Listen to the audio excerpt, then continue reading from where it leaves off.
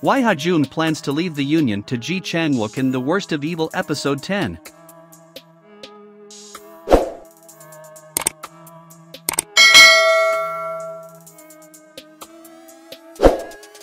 The 10th episode began with young Ki-chul planning to leave the group to live a normal life.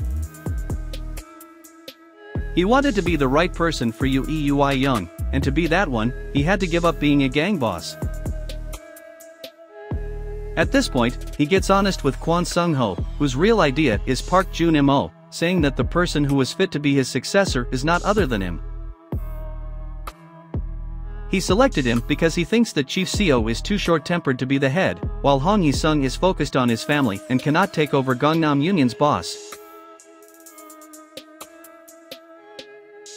In the next scene, Joon-mo meets Ui Young and Ki-chul at a conference but is surprised that Officer Hwang Min-gu is also there, threatening Ki-chul about the drug trade. Joon-mo is worried that Hwang Min-gu will blow up the cover if he continues to investigate Gangnam Union's involvement with drugs. To prevent this, he asked his superior, Suk Do-hyung, and the prosecutor to get Min-gu on lease. As for young Ki-chul, he asked Chief Seo to finish the police officer. On the other hand, Hwang Min-gu is eager to track the mastermind behind the drug trade. He gathered the former junkies whom they arrested and forced them to spill information that they knew. Dodger mentioned a man named Meth Park who knew the ins and outs of the drug trade. While Min-gu gets hold of him for investigation, Suk Do-hyung tells the prosecutor that it was Park Joon-mo's father and advises him to keep it from him until the mission is done.